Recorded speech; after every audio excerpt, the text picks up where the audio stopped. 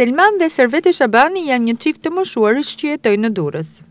Shtëpia e tyre gjendet në lagjen numër 11 të qytetit. Në zbatim të urdhit të qeverisë, prej javësh, ata po qëndrojnë të izoluar, ndërsa po përballen jo vetëm me pamundësinë financiare, por edhe me vështirësinë për të furnizuar me ushqime. Selmani 93 vjeç dhe bashkëshortja e tij Servetja 84 vjeçe tregojnë se kanë respektuar masat, por apelojnë për ndihmë në këtë situatë të pazakontë. Unë një ndjenjë ekonomike jam i qik dobët me thëmë drejt, dobët jam.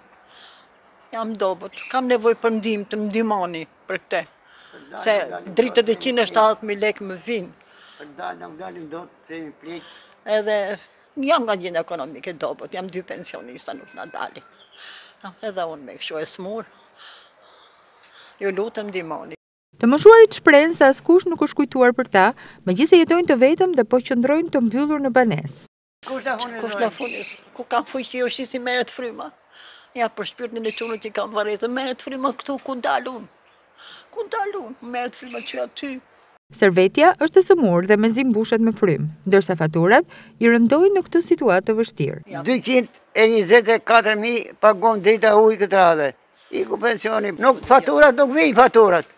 Se si vinë thot, a vina për fe, a vinë si vinë nuk e dim gjenet, nuk vinë fatura, fara, ase hujt, ase drita. Institucionet shtetërore, lokale dhe rajonale në Durrës vijojnë të deklarojnë se ndihma për këtë kategori nuk mungon, por ky çift të moshuarish janë një dëshmi e realitetit që nuk mund të tjetërsohet.